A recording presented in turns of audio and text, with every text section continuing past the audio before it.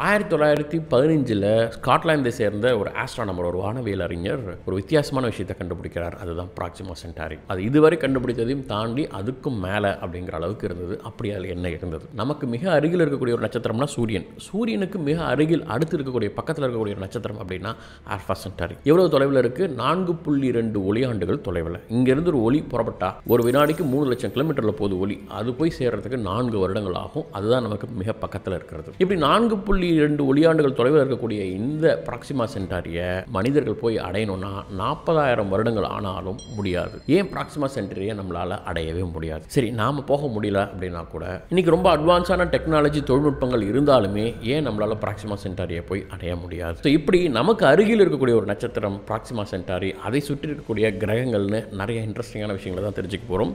வணக்கம், நான் உங்கள் Mr.GK.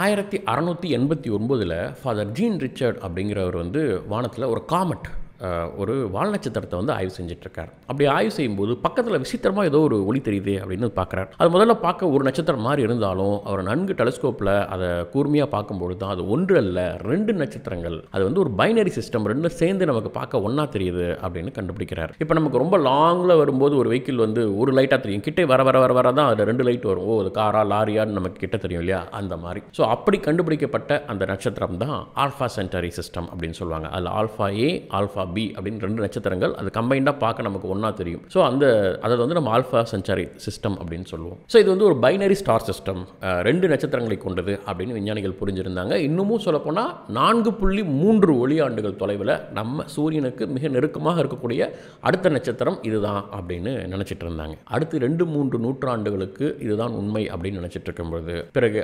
1915 ராபர்ட் ஐனஸ் அப்படின்னு சொல்லக்கூடிய ஸ்காட்லாந்தை சேர்ந்த ஒரு ஆஸ்ட்ரானமர், ஆப்பிரிக்காவில் இருக்கக்கூடிய ஒரு அப்சர்வேட்டரியோட டைரக்டரும் கூட, இவர் புதிய நட்சத்திரங்களை வானத்தில் தேடி தேடி வேட்டையாடி கண்டுபிடிச்சிட்டு இருந்தார். அப்படி அவர் அந்த ஆல்ஃபா சென்டாரியை உத்து நோக்கிட்டு இருக்கும்போது தான் அது 2 நட்சத்திரம் அப்படிங்கிறது தெரியும். அதை இன்னும் உத்து நோக்கிறாரு, ஃபோட்டோ பிளேட்ஸ்லாம் வச்சு அதை கண்டுபிடிக்கிறாரு. கண்டுபிடிக்கும்போது அது பக்கத்தில் டிம்மாக ஒரு சின்ன ஒரு டாட் இருக்குது. அது ஏதோ மேபி காமெட்டோ இல்லை வேறு ஏதோ விஷயம் நினைக்கிறாரு. பிறகுதான் தெரிய வருது அது தொடர்ந்து அந்த நட்சத்திரங்கள் கூடயே சேர்ந்து ட்ராவல் ஆகுது. அப்போது ஆல்ஃபா சென்டாரி அப்படிங்கிறது பைனரி ஸ்டார் சிஸ்டம் இல்லை, ட்ரிபிள் ஸ்டார் சிஸ்டம். அங்கே 3ஆவதாக ஒரு நட்சத்திரம் அது கூட சேர்ந்து இருக்கு அப்படின்னு கண்டுபிடிக்கிறாரு.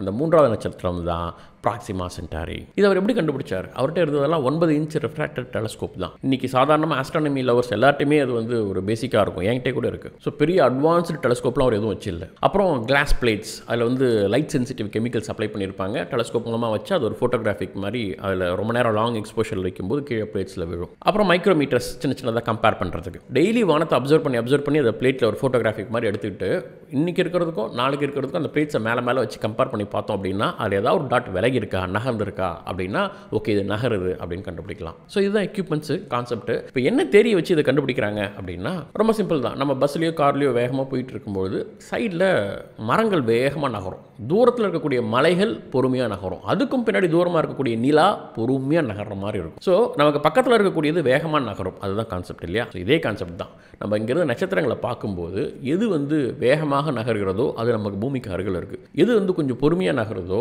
அது ரொம்ப தொலைவில் இருக்குது. இந்த விஷயங்களுக்கு காரணம் பேரலாக்ஸ். அதாவது ஒரு பொருள் நகர்ந்து போகிற வேகமும் பாதையும் வெவ்வேறு இடத்துல இருந்து பார்த்தா வெவ்வேறு மாதிரி தெரியும். ஸோ இப்படி அவர் அந்த ஆல்ஃபா சென்டாரியில் இருக்கிற ஏபின்னு அந்த 2 ஸ்டாரை பார்க்கும்போது 3ஆவதா டிம்மாக ஒரு ஸ்டார் அதுவும் பேரலாக்ஸில் நகர்ந்து போகிறத பார்க்குறாரு. அது இந்த 2 விடவும் கொஞ்சம் வேகமாக நகரதை கவனிக்கிறாரு. விச் மீன்ஸ் இது 2 விட இந்த 3ஆவது டிம்மான ஸ்டார் இன்னும் நமக்கு மிக அருகில் இருக்குது. அது 4.3 ஒளியாண்டுகள் இருந்தால் இது 4.2 ஒளியாண்டுகளில் இருக்குது அப்படிங்கிறத கண்டுபிடிக்கிறார். ஸோ இதுக்கு ப்ராக்சிமா சென்டாரி அப்படின்னு பேர் வைக்கிறாங்க. ப்ராக்சிமானா நமக்கு மிக அருகில், சென்டாரஸ் அப்படின்னா கொஞ்சம் பிரகாசமான நட்சத்திரம் அப்படின்னு அர்த்தம் லாட்டினில். இவர் சொன்னதுக்கப்புறம் ஒரு 5 வருடங்கள் கழித்து 1920 ஹெரால்டு ஆல்டன் அப்படின்னு சொல்லக்கூடிய ஒரு விஞ்ஞானி இந்த பேரலாக்ஸ் மெஷர்மெண்ட்ஸ் எல்லாம் பயன்படுத்தி அவர் சொன்னது சரியா அப்படின்னு சரி பார்த்து எஸ் அவர் கண்டுபிடித்தது சரிதான், அது ஒரு ட்ரிபிள் ஸ்டார் சிஸ்டம், நம்ம பூமியிலிருந்து 4.2 ஒளியாண்டுகள் தொலைவில் இந்த ப்ராக்சிமா சென்டாரி இருக்குங்கிறதெல்லாம் உறுதிப்படுத்துறார். ஓகே, இப்போ இந்த ஆல்ஃபா சென்டாரி அதாவது 2 stars alpha A alpha B அதற்கும் இந்த 3ஆவதாக இருக்கக்கூடிய இந்த ப்ராக்சிமா சென்டாரி இதுக்கும் உள்ள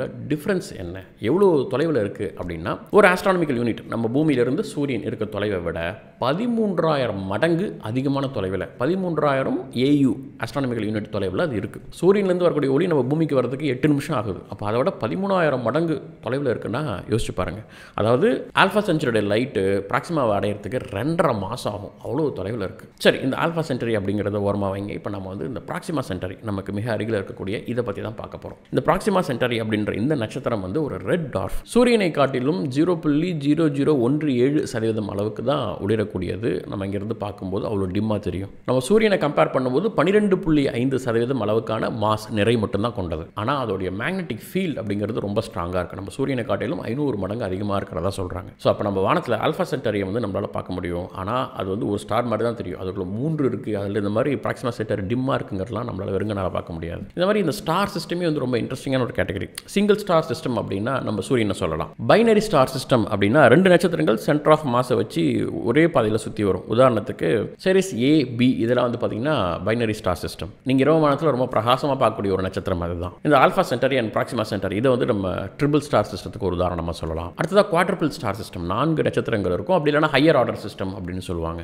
உதாரணத்துக்கு கேஸ்டர் அப்படின்னு சொல்லக்கூடிய ஒரு நட்சத்திரம் ஜெமினி கான்ஸ்டலேஷனில் இருக்கக்கூடியது. கிட்டத்தட்ட 6 நட்சத்திரங்கள் ஒன்றாக சேர்ந்து பார்க்க நமக்கு ஒரு பிரகாசமான ஒளியாக தெரியும். ஓகே, இந்த ப்ராக்சிமா சென்ச்சுரி அப்படிங்கிறது ஒரு நட்சத்திரம். இந்த நட்சத்திரத்தை கிரகங்கள் சுற்றுதானா? எஸ், கண்டுபிடிச்சிருக்காங்க.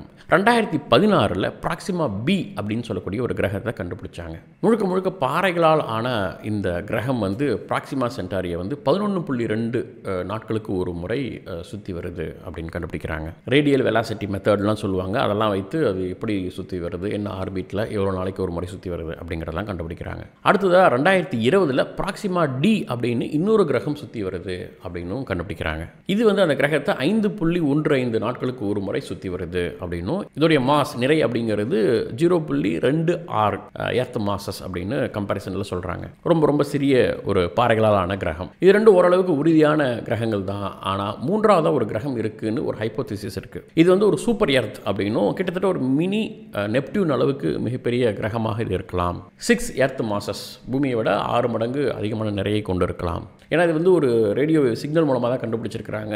இது வந்து அந்த ஸ்டெல்லார் ரேடியோ ஆக்டிவிட்டியாகவும் இருக்கலாம், அப்படி இல்லைனா கிரகமாகவும் இருக்கலாம்னு அதை அனுமானிச்சுட்டு இருக்காங்க. இன்னும் உறுதியாக கண்டுபிடிக்கப்படலை. அப்படி கண்டுபிடிச்சாங்கன்னா இது வந்து ப்ராக்சிமா C அப்படின்னு இதுக்கு பேரிடுவாங்க. ஓகே, இதெல்லாம் அந்த கிரகங்களை பற்றி. இந்த ப்ராக்சிமா சென்ச்சுரி இந்த நட்சத்திரம் இருக்கு இல்லையா, இது 2021 ஒரு மிகப்பெரிய ஒரு சோலார் ஃப்ளேரை வந்து வெளியிட்டது. எப்படி நம்ம சூரியன்லேருந்து அடிக்கடி சோலார் ஃப்ளேர், சோலார் விண்டுலாம் வருதோ, அதே மாதிரி ப்ராக்சிமா சென்ச்சுரியிலேருந்து 2020 ஒரு ஃப்ளேர் வந்துச்சு. இது எவ்வளோ பவர்ஃபுல் அப்படின்னா, நம்ம சோலார் சிஸ்டத்திலேயே இதுவரை நாம் அப்சர்வ் பண்ணதுலேயே இவ்வளோ ஒரு பவர்ஃபுல்லான ஒரு சோலார் ஆக்டிவிட்டி வந்து நம்ம பார்த்ததே இல்லை. அவ்வளோ பயங்கரமான ஒரு சோலார் எனர்ஜியாக அது இருந்தது அப்படிங்கிறாங்க. அதனால தான் மேக்னெட்டிக் ஃபீல்டு வந்து அதிகமாக இருக்குது. அதுலேருந்து வெளிப்படக்கூடிய அந்த சோலார் ஃப்ளேர் அப்படிங்கிறதும் ரொம்ப ரொம்ப இன்டென்ஸாக இருந்தது.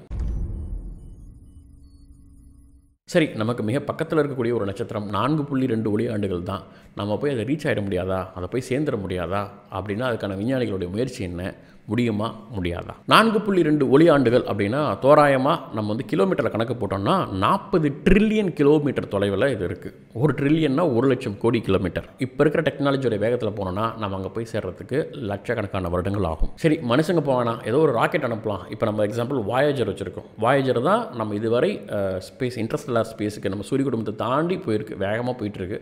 வினாடிக்கு 18 கிலோமீட்டர் அப்படிங்கிற வேகத்துக்குலாம் போயிட்டுருக்கு. அதை வந்து இந்த ப்ராக்சிமா சென்ச்சுரிக்கோ இல்லை ப்ராக்சிமா B பக்கமோ திருப்பி விட்டு அந்த பக்கம் போகணும் அனுப்புனா கூட இந்த வாயேஜர் அங்கே போய் ரீச் ஆகிறதுக்கு 75,000 வருடங்கள் ஆகுமா? சரி, இதுக்கு வேறு ஏதாவது வழிகள் இருக்கா? ஹைப்போதெட்டிக்கலாக இப்போ இருக்கக்கூடிய இந்த நம்மகிட்ட இருக்கக்கூடிய கெமிக்கல் ஃபியூல்ஸ்லாம் இல்லாமல் அயன் டிரைவ் சிஸ்டம், அப்படி இல்லைனா வந்து நியூக்ளியர் ரியாக்ஷன்ஸ் இதெல்லாம் பயன்படுத்தி ஒரு நியூக்ளியர் வெடிக்க வச்சு அந்த வேகத்தில் போகிறது, இல்லை அயான் சிஸ்டம் ரொம்ப வேகமான ப்ரொபல்ஷன் இதெல்லாம் பயன்படுத்தி நம்ம போகலாமா அப்படின்னா 75,000 வருடங்கள் அப்படிங்கிறது ஒரு 40,000 வருடங்களாக சுருக்கலாம். அவ்வளோ வேகத்தில் போகலாம் அப்படின்னு சொல்கிறாங்க. பட் ஸ்டில் ஹியூமனால் அவ்வளோ வருடங்கள்லாம் போய் பார்க்குறதுன்றது அப்படிங்கிறது சாத்தியமில்லை. அமெரிக்காவுடைய ஆஸ்ட்ராய்டு ஒரு தனியார் நிறுவனத்தோடைய ஒரு கம்பெனியான வேஸ்டிமர் variable specific impulse magnet plasma rocket அப்படின்னு சொல்லக்கூடிய இந்த டெக்னாலஜி வந்து கொஞ்சம் ப்ராமிசிங்காக இருக்குது. பட் இதை பயன்படுத்தி வேகமாக போகணும் அப்படின்னா கூட 2200 வருடங்கள் ஆகுங்கிறாங்க. பட் ஓகே, 75,000 45,000 கம்பேர் பண்ணும்போது 2200ங்கிறது பல மடங்கு வேகம். ஆனாலும் ஹியூமனுடைய லைஃப் ஸ்பேனு இதெல்லாம் கம்பேர் பண்ணும்போது இது ரொம்ப அதிகம் தான். உச்சபட்சமாக மனிதனோட டெக்னாலஜியை பயன்படுத்தி மனிதர்கள் இல்லாமல் ஏதோ ஒரு ஆப்ஜெக்ட் அனுப்பணும்னு நினச்சா கூட 3000 km/s அப்படிங்கிற வேகத்தில் தான் அனுப்ப முடியும். அப்படி போனால் கூட அது ஒளியுடைய வேகத்தில் ஜஸ்ட் 1% தான். அப்போ வேறு ஏதாவது டெக்னாலஜி கண்டுபிடிச்சி 10,000 km/s அப்படிங்கிற வேகத்தில் நம்ம போனோன்னா கூட அதுக்கு போய் சேர்றதுக்கு 130 வருடங்கள் ஆகும். 25,000 km/s நினச்சே பார்க்க முடியாது. அவ்வளோ வேகத்தில் போனால் கூட நம்ம அதை போய் சேர்றதுக்கு 50 வருடங்கள் ஆகும் அப்படின்னு சொல்கிறாங்க. But still 50 வருடங்கிறது okay. But 25,000 km/s யோசிச்சு பாருங்கள். அதுக்கெல்லாம் நிறைய எனர்ஜி தேவைப்படும். ஒளியோட வேகத்தில் 10% வேகத்தை நீங்கள் அச்சீவ் பண்ணுற மாதிரி இருக்கும். இப்போ ஒரு ஆளாக போக முடியாது, ஒரு குரூவாக போவாங்க. அந்த வேகத்தை தாங்கிறதுக்கு மனுஷனுடைய கெப்பாசிட்டி இருக்கணும். 10,000 km/s போகிறதுக்கான எக்யூப்மெண்ட்ஸ் நம்ம தயாரிக்கணும், அவ்வளோ ஃபியூல்ஸ் வேணும். இதெல்லாம் வந்து ப்ராக்டிகலி இம்பாசிபிள். அப்போ வேறு என்ன தான் வழி இருக்குது? ப்ராக்சிமா சென்டாரி அது நியர்பை போய் அங்கே என்ன தான் இருக்குது அப்படின்னு கொஞ்சம் பார்க்கணும். அப்படின்னா அதுக்கு என்ன டெக்னாலஜி மனிதர்கள் வைத்திருக்கிறார்கள்? எஸ், விஞ்ஞானிகள் வந்து கொஞ்சம் ப்ராமிசிங்கான ஒரு 20 to 30 வருடத்தில் அங்கே போய் நெருங்கிறதுக்கான ஒரு டெக்னாலஜியை வச்சுருக்கிறாங்க. ஆனால் அது மனிதர்களால் போக முடியாது. ப்ரோப்ஸ் பெரிய பெரிய சேட்டலைட்ஸாலாம் போக முடியாது. ஒரு பிளேடு கூட முழுசாக இல்லை, பிளேடை 4 கட் பண்ணி ஒரு பகுதியை வச்சா என்ன இருக்கும், அந்த சைஸில் சின்னதாக ஒரு சோலார் சீல் பண்ணலாம் அப்படின்னு சொல்கிறாங்க. பிரேக் த்ரூ ஸ்டார் ஷாட் அப்படின்னு சொல்லி இதுக்காக ஒரு ப்ராஜெக்ட்லாம் ஸ்டார்ட் பண்ணுறாங்க. அதுக்காக ஒரு POC ப்ரூஃப் ஆஃப் கான்செப்ட்ஸ் ப்ரோட்டோடைப்லாம் நிறைய உண்டாக்குறாங்க. அதுதான் ஸ்டார் சிப்.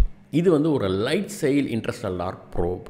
இந்த ப்ரோட்டோடைப்புக்கான ஃபண்ட்ஸு இனிஷியேட்டிவ்ஸ் பண்ணவங்க யார் அப்படின்னா Uri Milner, Stephen Hawking, mark Zuckerberg, இவங்களாம் கூட இதில் பாட்டாக இருந்திருக்கிறாங்க. 2016 இதை இனிஷியேட் பண்ணியிருக்கிறாங்க. இந்த ப்ராஜெக்ட் மட்டும் சக்ஸஸ் ஆச்சுன்னா ஒளியோடைய வேகத்தில் 20% நம்ம அடைய முடியும். அப்படி அடைந்தால் வெறும் 40 வருடத்தில் வந்து நம்ம வந்து ஒரு சிப்பை ப்ராக்சிமா சென்டாரிக்கு அனுப்பிடலாம். எப்படி ஒரு பிளேட் மாதிரியான ஒரு சிப்பை அனுப்புறது?